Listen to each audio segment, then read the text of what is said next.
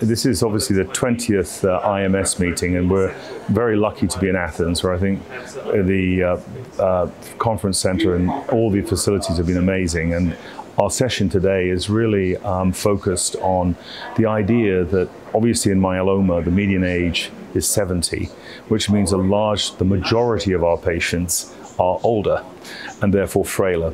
And in that context, as we think about the revolution in T-cell redirecting therapy and of course cellular therapies, we recognize that there are limitations in the older, frailer population for the applicability of those technologies in their particular case. So my session is focused on thinking a little bit differently and saying, well, how do we manage the older, frailer patient in the relapse setting? And so my discussion is focusing on what we know now, as patients are both lenalidomide and daratumumab refractory typically at the time of first relapse. What do we do?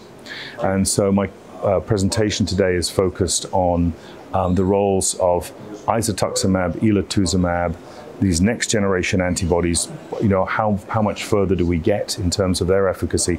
And probably with Isatuximab, for example, in combination with other approaches, there may be a role for re-challenge.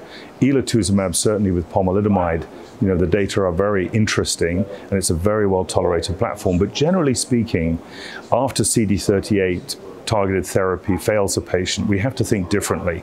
And so the question is, can we reach for BCMA? Well, obviously, cellular therapies and bispecifics are very applicable to a significant number of patients.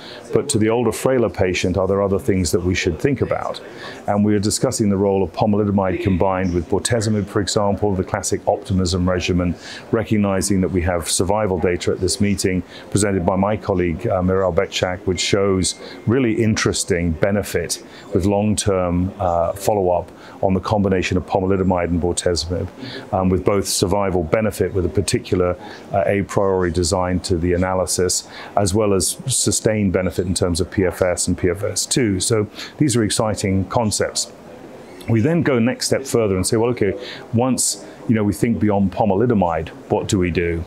And obviously the BCMA target's very attractive with an antibody-drug conjugate like Belantamab Mafodotin, recognizing that that has had promise in the phase 2 setting, run into a few more difficulties in phase 3 trials in terms of endpoint assessments and so forth. But ultimately, the combination strategies are showing real promise. For example, if you combine Belantamab Mafodotin with Pomalidomide, the median progression-free survival approaches 2 years. And so as you think about that in a frailer patient in whom that may be a preferable approach, that's very attractive. And then the rest of the focus of our meeting today is really, on our session, is to say, well, what about other approaches? And obviously, if you're translocation 1114 positive, venetoclax, although it's not approved in the United States or Europe specifically for myeloma, is a very attractive option to combine with other drugs. In Europe, there's obviously the full approval of the peptide-drug conjugate Melflufen, which is important to remember because it's really very different to a traditional cytotoxic. It's a targeted delivery system for an alkylator warhead, and it's highly immunogenic. It delivers this warhead directly to the tumor cell. It disrupts both nuclear and mitochondrial DNA, which mechanistically is terribly important because it's able to overdrive 17p resistance in preclinical systems, and we now have clinical data to support that. And in combination, it's shown real promise with response rates between 70 and 80% if you combine it with either a proteasome inhibitor or monoclonal antibody. So really interesting data around that that's emerging. Then beyond drugs like Melflufen and venetoclax, we obviously have Selinexor, which is an XPO1 inhibitor. Now it's fully approved in the United States, totally novel mechanism, and it works by inhibiting the ability of the tumor cell to respond to specific signals in terms of tumor suppressor proteins. It exports those, and this XPO1 inhibition prevents that. So really an important construct around Selinexor is that it's able to disrupt key aspects of cellular machinery and nuclear transcription that relate to resistance, particularly from 17p. So I always think of Selinexor as a very attractive option, and what we've learned is that if you give it once a week at low dose in combination with other strategies, some of the challenges of its side effect profile when you were dosing it twice a week go away. And that's, I think, very important for patients, and it's a very important add-on as we think about the therapeutic sandwich of treating patients between various strategies, but in, for example, even the younger, fitter patients, as we think about on-ramping patients to CAR T, for example. You know, these are approaches which a lot of my colleagues and I are using to help us keep those bridges moving in the relapse refractory setting so that we benefit our patients in the long term. So our session's an exciting one in that it frames all of this for the audience, gives them a sort of real world perspective on what the options are. And then I think what's so exciting, and I want to really finish with this if I may, is some of the new directions. And as we think about lenalidomide and pomalidomide failure in patients, where do we go next? Well, the really good news is that there are the CELMoDs. These are truly different. They're cereblon E3 ligase modulators. They're powerful, they're distinct, they overcome IMiD failure, both preclinically and clinically.